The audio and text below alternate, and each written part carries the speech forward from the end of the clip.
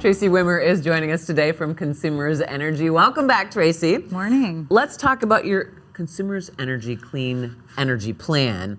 What is it, and how's that progress going? Yeah, so that's our roadmap for essentially how we're going to move forward with the renewable transition through 2040.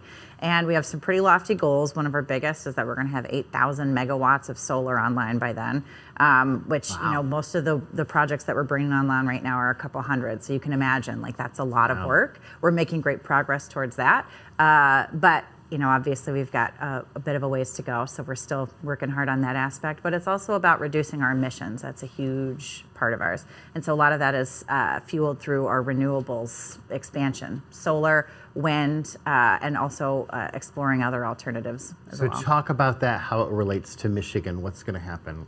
Yeah, so obviously some legislation passed and was signed into law this fall that you know, implements some pretty stringent clean energy standards. And luckily we already had our clean energy plan in place. That was something we implemented and developed voluntarily several years ago. And so that gives us a really good, like I said, a roadmap for how we're going to make that transition. So it's making sure that we're moving forward with achieving the net zero goals, making sure that we're bringing more renewable projects online, and ultimately reducing costs for customers in the process. How many new projects have you brought online lately?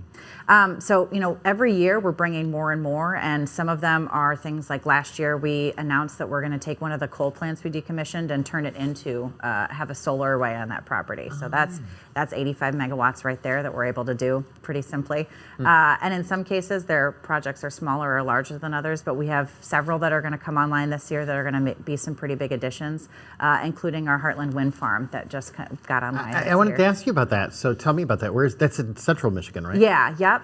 And so when we have wind farms, we've got a lot of turbines in one location, right? And the amount of energy that we're going to generate at that facility alone is going to be able to power over 300,000 homes. Wow. Yeah. So in cases like that, we're working to develop these larger projects that we know are going to really accelerate our ability to make that transition. And like I said, it ultimately ends up saving customers money down the road because the cheapest energy is energy you can use over and over again. So when we're north of St. John's on 127, we see all those windmills. Is that Consumers Energy then?